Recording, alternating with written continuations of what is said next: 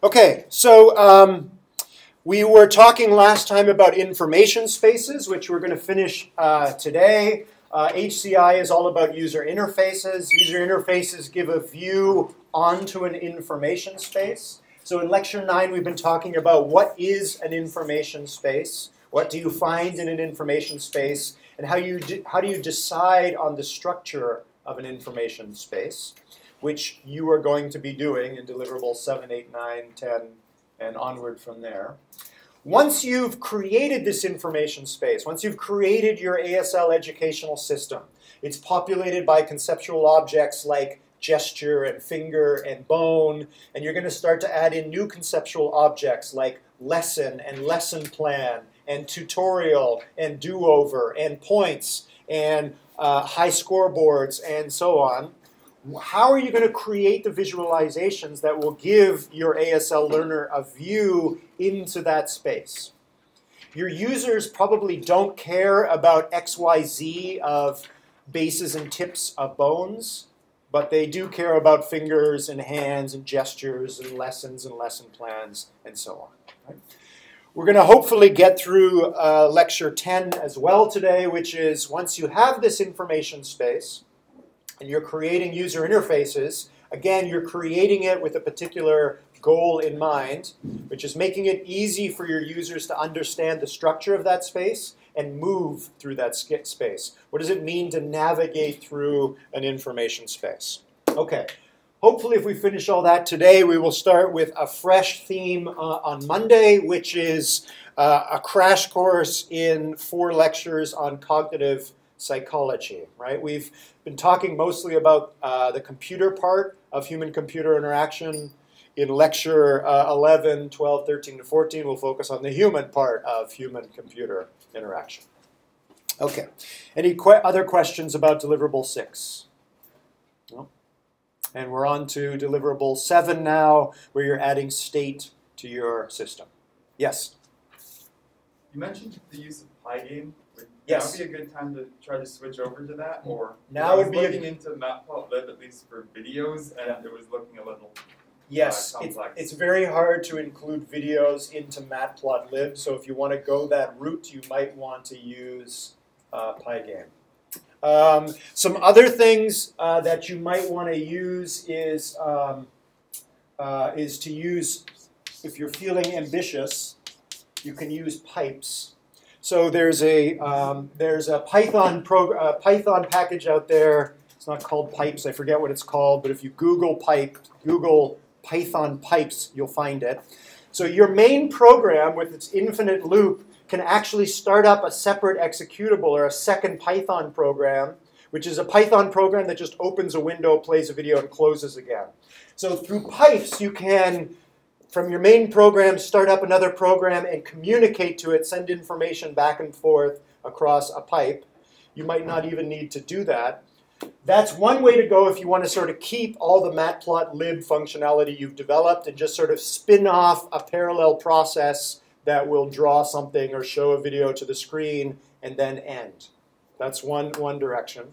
The other direction is to just push forward with Matplotlib, and if you do, yeah, I would shy away from videos and try and do things with images or maybe animated GIFs. Third option is, again, to set aside Matplotlib and redo stuff in Pygame. Pygame draws in 2D, though, not 3D. So I would suggest if you want to, sort of dip your foot in the pool and see if that's the direction you want to go, create a new empty Pygame, a new empty Python program, import Pygame, grab a frame of leap motion data, and try just drawing that frame using Pygame. So sort of go back to deliverable 2 and see if you can draw a wireframe, and if it looks intuitive, then maybe you want to switch over to Pygame. It's up to you. It doesn't matter to us. All right? Okay. All right, so information spaces. So we were talking about user interfaces, which are different views onto an information space, a little bit of the history of where user interfaces were and where they're going, perhaps. And we got into an information space, which has this underlying conceptual structure. It's pretty abstract. Some of that underlying conceptual structure you're going to want to make visible to your users, and other parts not, right? So how much of the hierarchical data that you're grabbing from Leap Motion are you going to want to advertise to your users? Okay. So we got last time to this idea of, we ended last time by talking about constructing an ontology, right? You're going to start to think now about your ASL educational system. What are the things that are going to exist, right? What are those conceptual objects? Once you decide on them, you might sit down and actually start to make some classes or start to add them to your code. Then, as your user interacts with the system, they're going to start to create a taxonomy, right? So how many lessons have they completed? How many have they attempted? And so on. So ontologies are different from taxonomies. We all have the same ontology running on our laptops, which is this thing called an operating system, which is mostly made up of files and folders. We all have the same ontology, but we all have different taxonomies. We organize our files and folders differently. Most of you are going to have pretty much the same ontology for your ASL system. You're all going to sort of have lessons and lesson plans and tutorials, but you might also have little slight differences in your ontologies. Some of you may have points, some of you may not. Some of the points may mean different things in different systems. How free is your user to take that ontology and construct a taxonomy, right? That they build up a lesson plan themselves, or is it something that's forced on them? Okay, so just a little bit about the difference between ontology and taxonomy. Epistemology is the philosophical study of how this actually occurs. Why did you construct a particular ontology in a certain way? All right, I just wanted to touch on that, but we're not going to spend any more time talking about epistemology. Okay, so in the rest of Lecture 9 now, we're going to look at different characteristics of an information space, and we're going to make choices about these characteristics. How big is the space? What is its structure? What does distance and direction mean in that space? So starting to get into the navigation part of it. And as usual in HCI, when we're thinking about these different characteristics of our information space, we want to keep in mind who our users are and what they want to do with our system, right? You're going to have a user who is trying to learn the 10 digits of ASL. As you start to make design decisions about your own ontology and taxonomy in your system, you want to make those decisions based on your understanding of your user's goals. Okay, so last time we started to talk about one aspect of information spaces, which is its resolution, right? Is it coarse-grained or fine-grained? So an operating system is kind of very coarse-grained, that there's two main objects, files and folders, right? In the history of operating systems, that hasn't changed, right? Operating systems have come and gone, but all of them have supported this basic idea of files and folders. So you're trying to think about the volatility of your system. How is the system going to change from version 1, 2, 3, and 4? If it's very volatile, meaning your system is going to be adapted for lots of different functions and lots of different users, you might want to try and decide on a coarse-grained ontology, right? So operating systems have changed quite a bit, so let's keep things simple. The one thing that's probably not going to change, at least anytime soon, is this idea of files and folders. If, on the other hand, we have an idea for an information space, and that's it, it's going to have this function, we're going to sort of lock it in, it's a very specific application, then maybe we want to have a fine-grained ontology. We can clearly define a large number of conceptual objects so that any one conceptual object is pretty simple, right? So what is the rate of change in terms of functionality of the system? And how does that influence back to our thinking about the structure of this information space? Okay. Again, decisions about coarse-grained or fine-grained now it makes us think differently about how we're going to do search in this system, right? So if we create a coarse-grained ontology, we have relatively a few number of classes or different kinds of conceptual objects. But any one object is pretty complicated, right? There's going to be a lot of things that describe the detail of that object. So if we have few relatively complex objects, We better make sure that we supply some search functionality that allows the user to find something inside that space, right? So if you decide on a coarse-grained ontology for your ASL educational system, you decide there's a thing called a lesson, one big lesson, and your user is working their way through that lesson. They should have some ability to move about inside that lesson, or when they come back to the system, start back where they started from and continue forward, right? If, on the other hand, you decide on a fine-grained ontology, there's going to be a syllabus, and in the syllabus are multiple themes, and in each theme is a different lesson, and each lesson is broken up into a number of steps, and so on and so forth. You want to make sure that people are able to search across the objects, right, across the hierarchy. So a simple example would be if you go to a website that has relatively few pages but very long pages, most of your users are going to be searching for text inside the page. If you've got lots and lots of pages, then obviously you're going to need to supply some search functionality to search across pages. We've touched on this already towards the beginning of the class. So the information space itself has these conceptual objects, and you may decide to create perceptual objects that correspond to the conceptual objects. So in your system so far, there is a perceptual object called a line segment, and that line segment corresponds to the conceptual object called bone, right? The very close correlation there. There is no perceptual object for the actual X, Y, and Z position, right? It's implied by the lines, but it's not actually in there. Okay. There is a conceptual object in your ontology right now called a frame. Does that have a perceptual object associated with it?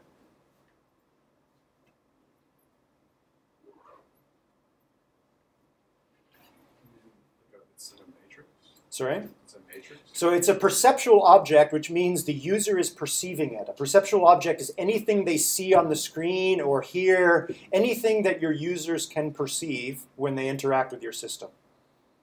So there's this conceptual object called a bone, and there is an object that corresponds to that the users can perceive, that they can see, a line segment.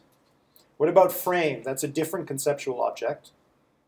Is there a perceptual object associated with that? The window or the space inside the window. Right, the cube, right, inside which the wireframe is drawn. Your users are going to realize that it's an animation, right, and hopefully it's relatively real time with them moving their hand. Anyone who looks at a computer screen is probably already familiar with animations, and everybody knows that an animation is made up of these things called frames, right? It might not be at the top of their mind, but they're kind of aware that there's this animation in a bunch of frames. It's not as immediately obvious as the line segment, but it's there, right? There's another conceptual object called a controller, which is what you're pulling the frames out of, right? That's another conceptual object in this particular information space. Is there a perceptual object associated with that?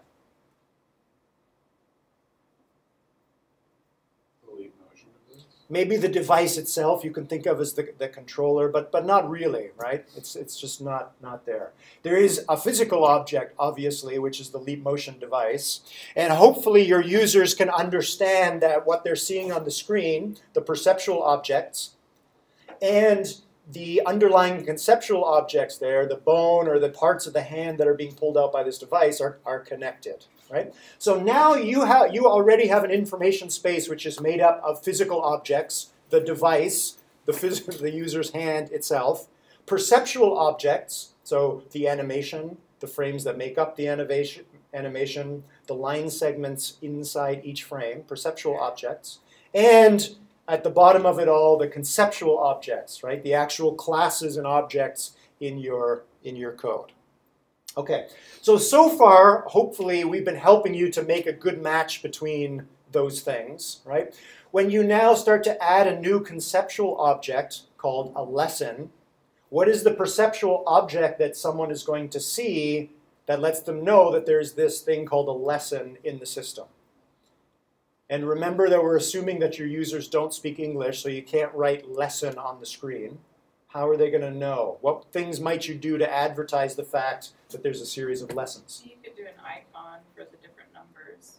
You could, to that extent. absolutely, right? So we could have 10 icons on the screen, and once the user starts to realize that they're learning digits, without any text, they should be able to infer this one is 0 because I'm trying to learn 0 now, and maybe the next one is going to be 1, 2, 3, 4, and so on, right? So without actually saying it, they might see that there are 10 lessons.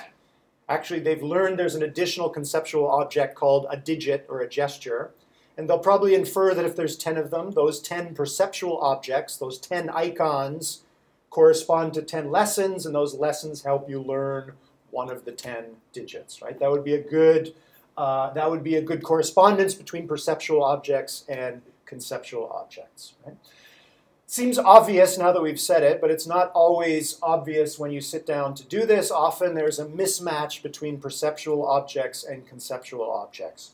So let's imagine that I'm trying to visualize or communicate some network structure, and I have a conceptual object, which is a graph, a bunch of nodes and edges connected together. They're pretty tightly connected, so it's kind of all one object, but I'm storing different parts of that graph in different perceptual objects. It's not a very good match between the underlying conceptual object, which is this graph, and a bunch of these perceptual objects.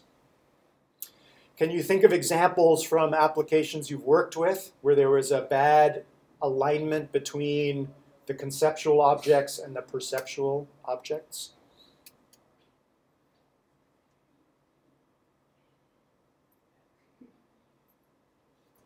Every single veterinary software I've ever used. Oh, tell us about that. How so? You never really understand what anything in there is going to be doing because what you perceive, I guess that would be more affordability though. Okay. Affordance. Okay. You never really understand how it's actually going to work just by looking at it. You have no idea. You have to be trained on it extensively. And why, right? It should, hopefully that it should be pretty intuitive, and you should be able to learn something by seeing immediately, by looking at the screen, there's this general structure to this application which gives a window onto something, right? Conveniently, universities are very hierarchical places, right? You've got the university, colleges, departments, classes, professors, students, TAs, and so on. For some reason, university software is terrible, right? Luckily, the system for which a lot of HR software and other support software for universities is developed is for a very hierarchical system, but that's never very clearly reflected in a lot of the support software I've seen, right? If I were to redo PeopleSoft or the CATS reports or whatever it is that you happen to use, there'd be one thing on the screen, right? UVM, you click on it and it breaks into the 7 colleges. You click on one of those, you could use the underlying conceptual structure of the university and tie those hierarchical units to independent perceptual objects, which would allow anyone to navigate through the system and find what they're looking for. Just out of curiosity, I understand why in veterinary software there isn't really that level of attention to user interface, but why is it in something like the education system where I know it's not like a super profitable system, but it's more so than veterinary medicine? Like, why isn't, is it politics, I guess? I don't know. Okay, so this could devolve into a very long conversation. Right? I will give you my view as a faculty member. The people that decide which software to purchase for the university haven't taken my class yet. That's why. Okay. That's the last user interface and usability. That's the last thing on the list that matters, right? You can probably imagine what are the more important properties of the system. Okay. Okay. Topology. So we've decided on the basic conceptual objects that make up our information space. Now we can start to think about the relationships between these things. So topology is a term from math which tells you something about how you can get from point A to point B. So the moment we start talking about topology, we're already starting to talk about navigation, right? So if we just think about the conceptual objects for a minute, what are the different categories and how do they relate to one another? So animal, human, rock, planet. Let's take 4 conceptual objects. If we were to put it to a vote, hopefully most of us would agree that animal and human are somehow closer to one another than either is to, that animal and human are closer to one another than animal or planet are, right? We're all thinking about other conceptual objects to compute that conceptual distance between these things, right?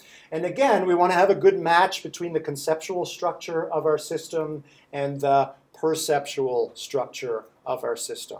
So hopefully different lessons are close to one another and different users of your system are close to one another perceptually, however you're going to show that in your system, but there's more distance between the lessons, plural, and the users, plural, right? Lesson 0 and lesson 2 are maybe further apart than lesson 0 and lesson 1, and lesson 1 and lesson 2, right? All of that kind of stuff is going to help your user navigate through the system. If they can see that, you're already advertising that you discourage going from lesson 0 to lesson 9. You should, if you finish lesson 0, go to the next lesson that's close to lesson 0. What is that, right? What do we mean by that conceptually? And then build that in perceptually. Okay, how to move, and again, we might draw intuition from the physical world, right? We all have lots of experience with the physical world. You want to make sure that you're supporting those expectations in your system. Generally speaking, if 2 places are closer to one another, they're easier to get from one to the other, and it takes less time. That's just true in the physical world. Make sure that your information space, which isn't a physical system, also supports that intuition. Okay, I'll show you an example of topology in a moment. For those of you that take my evolutionary robotics class in the spring, or those of you that have taken it, all of the lesson material is hosted in Reddit, and it's called Ludobots. You can go and have a look. So one of the things that I know that my students need to figure out when they come to the online course is what is the order in which they should complete the lessons that you can find on the online course. If you actually take my class, I will tell you, but if you're a random user out on the web and you find this course and I'm not there, it should be pretty clear. So we developed, this is Ludobots. Here, we developed this visualization called the course tree, which you can see here. And again, I'm hiding the legend here from you, so there's no text to help you. Tell me about the structure of the lessons in Ludobots. If you've already taken the class, no cheating. Yep. You have like a core set of classes, but each with their own subclasses? Exactly, right? So we chose a tree as the underlying perceptual object. We could have chosen a tree map or a hierarchy or a graph or a list of lists. We chose a tree because, again, I wanted to try and show at a glance that there is a core project. This is actually the landing page here for Ludobots, and this is the first programming project. Once you complete that one, that's the next one. And from some of these points along the spine of the course, there are other branches that you can go and pursue to learn other things that are related but somewhat tangential to the main lessons of the evolutionary robotics class. One of these branches is actually the programming projects from this class. We just never finished the branch, so you can actually follow the projects part of the way in Ludobots as well. Okay, let's play the same game we played in Gapminder. What do you think the size of the circles represent? Importance. Importance, close. This is me testing to make sure that we actually did create an intuitive visualization.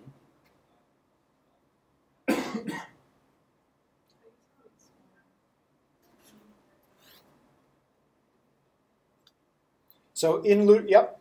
Time to learn. Time to learn, another good guess. That's not what it is. So we host this course in Reddit, so you can go and complete the programming project. like this class, upload images or videos somewhere else, and then post a link in the subreddit that points to your solutions. So every time a user submits a submission here, that submission, which is another conceptual object, gets associated with that class or that lesson. Okay, after having told you that hint, How many have been submitted? how many have been submitted, right? So the size tells me at a glance how many people have at least attempted a submission to that project, right? Not whether they were correct or not, just how many. The submissions are also on here. What are they?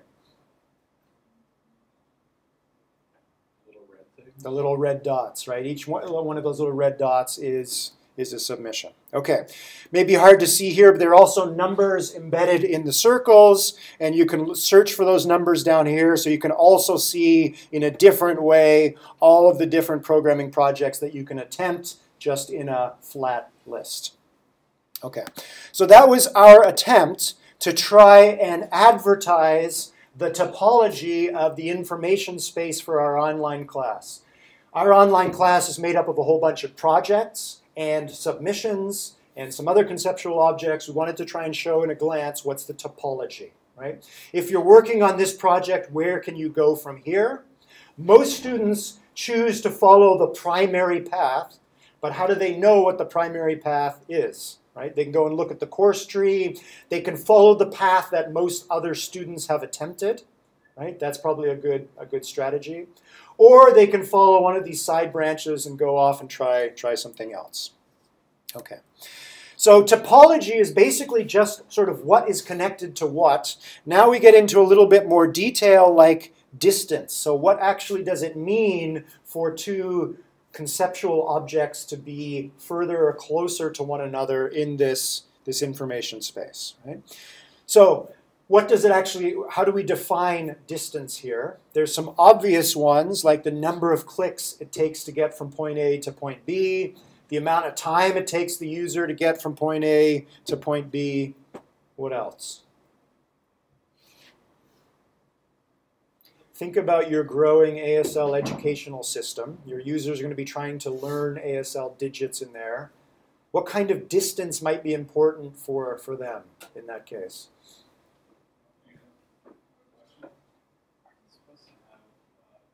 Just the distance between the leap motion controller?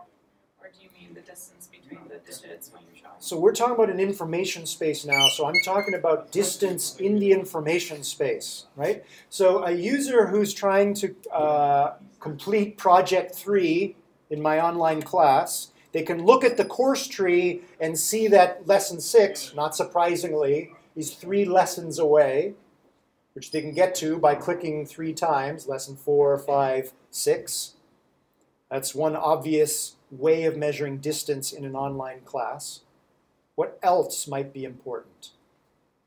I mean, the sequencing of like which digits they start with? Could be. That could be important. Let's say a user is taking my online class or is using your system. They've just learned one of the digits, and they now see that the lesson branches. They can either follow branch A or branch B, right? And they might want to decide which of these 2 branches to follow. In my online course, they can see through the visualization how many users have gone down this path or that path. So what might that imply about the distance of those 2 paths? So I can see that there's 2 next lessons that I could take. I've finished this lesson. I could go towards that lesson, or I could head towards that lesson. I can click and just go to those lessons, so that distance isn't really that important to me, given what I'm trying to do. What other distance metric might be important to that learner, given what they're trying to do? The number of clicks doesn't matter here. How far away is this lesson from the current lesson? How would we define that? Like the level of difficulty? level of difficulty, right? So I may be deciding I've only got an hour more that I want to spend on this with this system. Do I have time to get to that lesson or that one? Maybe one or both is too far away, but what does far away mean, right? This is something we want to try and advertise to the user.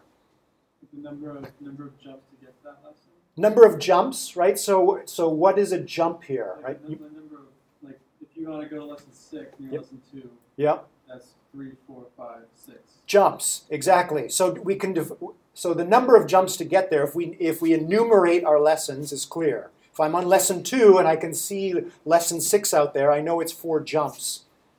But if jumps are mouse clicks, I don't care. That's not important, right? I can click forward to lesson 6 and click back to lesson 2. That's not the distance metric that I'm going to be interested in.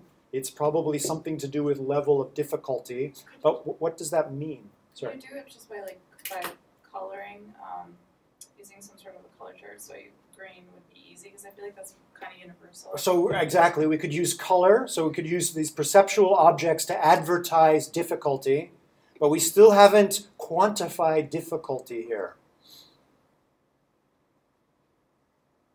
The amount of steps you have to take to complete something. Maybe the number of steps, right? So you could take the actual numbering from the programming projects in the online course, right? So that lesson has 72 steps, and that one has 14. That one is closer to me than that one, right? So the number of steps that make up the next lesson, that might be a good indicator of distance. What else might be important? How much knowledge is needed before you start the next? Absolutely, right? How much knowledge is needed, but again, how do we quantify that? Maybe things that are used in one lesson that are learned in other lessons. The amount of overlap, right? So if I've completed lesson I, 90% of the material is overlapping with lesson J, but only 10% of the material overlaps lesson K. I've only got an hour left to play around with this thing. I'm going to go do J, right? There's only 10% new stuff I need to learn there, right? So difficulty, number of steps, amount of overlap. Now these are all things that you as the designer might have to compute beforehand, which is a lot of work. Could we turn this over to our users? Could you sort of crowdsource this? Could you, in real time, keep updating the distances between pairs of lessons based on what the users are doing? And if so, what would it be? What would you measure from your users to compute or keep recomputing distances between pairs of lessons? Could you just do the amount of time that it takes them to complete? The amount of time it takes them to complete. One of the really interesting things, for us at least, as the designers of this course, is not just how many submissions there are, but someone who completed this lesson, how long did it take on average for them to then, if ever, to complete the next one? We found empirically that's the best metric, right? Well, the best metric is, did they ever come back, right? Maybe we killed them on lesson 2, right? What's the spread of times from one lesson to the next? 2 users, it took them 10 minutes. Everyone else, it took 3 weeks, right? That's the kind of distance metric that matters for this information space because of pact analysis. What our users are trying to do, right? Their activity is to try and learn. So the number of clicks it takes to get from one lesson to the next is irrelevant. It's the time it takes them to learn or complete one step before going on to the next. In a different information space that had the same structure, now maybe the number of key clicks is the more important distance metric, and the time that they go from one to the next is not as important. And then advertising that back to the users. So I could redraw this picture where the length of the lines shows the amount of time it takes users to get from one to the next. Here the length of the lines is just arbitrary, but we could actually start to use that conceptual information, distance between 2 lessons, and turn it into a perceptual object, longer or shorter lines.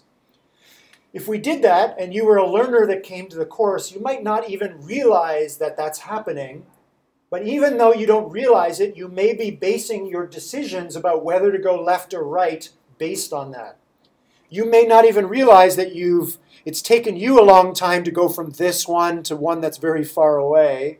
So you intuitively look at the course tree and decide to go for the nearer branch rather than the longer branch. Right? Often when HCI designers do their job well, the users aren't aware of it. Okay. So that's distance, how far apart things are. What about direction? Right? So is your user making progress, or have they forgotten stuff since they used your system the time before? Direction really matters when we're talking about educational software, right? From one interaction to the next, is the user learning more things and progressing forward through the application? Or are they coming back and forgetting more things than they learned? And are they regressing in the lesson plan? How would they be able to see that in your system? Is it possible to even reverse navigation, right? So can I undo what I've done, right? Or I can not only remember how to do 3, but I don't even remember how to do the digit 2. How do I back up in the system and go back to practicing digit 2? How do you advertise that at this point in the system you can go forward or back, but at the moment you can't go forward until you do X, right? How do you advertise that, and what does it mean to go forward and back? That's different from distance, because now we're talking about geometry, right? Forward, back, left, right, up or down. Do these things exist, right? Depending on the structure of your information space, navigation, some aspects of direction are easier, right? If you're working your way through a hierarchy, up is always clear, right? It's where you were before. Down is not always clear. You might not know what's below your current level of the hierarchy. Here's an example to try and concretize this idea. You open up a browser and you're on page A. There's a link that you click on that takes you to page B. You're now on page B and you hit the back button. What page are you going to see after you hit the back button? Page A. It's pretty obvious, right? So you're back on page A. You see another link. You click on that. It takes you to C. You're now on page C. You click back. You end up back on page A, which is obvious. And now you see that the forward button is possible. You click forward. Which page do you go to? C. Did everyone know C? It's obvious, right? When I asked this question 7 years ago, it was not obvious at all. The internet existed 7 years ago. There were forward and back buttons and links. Why was that class split in their idea about whether the browser would take them to B or C? But you hopefully now all unanimously would vote for C as where you'd go if you clicked forward. I was on A, I clicked and went to B, I clicked back, I came back to A, I clicked on another link, went to C, came back, I clicked the forward button, and it took me to C. Why? Yep. You have much more experience with the internet. Well, so you're not clicking forward on the link to C, you're just clicking on the forward button. You're not clicking on the link for C. Like back when the internet was first created, people hadn't used it enough. Like we probably experimented and done that before. Yeah. And we also understand that when it's going to go forward to the previous page, that after you go back, the track to B is lost. Yes, right. So the track to B is somehow lost, right? When you click forward, you go to C. That wasn't true in all browsers 7 years ago, right? There were other cases where it would take you somewhere else or would give you the choice of B or C. All browser developers have realized, again, an intuition about navigation. If I go forward and come back and go forward and come back and want to go forward again, most of the time I want to go forward to the most recently visited place, right? That's just a universal assumption in all browsers. It wasn't seven years ago. Right? So there's this assumption now about the structure of browsers or navigating pages, right? It's just built in. Okay. Okay, let's see here. So media, so we've been talking mostly about the underlying conceptual structure of the space and trying to create perceptual objects that make navigation through that structure a little bit more obvious. So how can we exploit not just animation, not just images, but sound and video and so on to help communicate the structure of an underlying information space? We only have 2 minutes left, so I'm not going to play this video. I'll just throw it out there as a question. We've drawn on the Leap Motion educational system as an example a number of times now. You kind of get a feel for where we're going in the weeks to come. How might you communicate with additional visualizations to your user the structure of the space and how to get about inside it?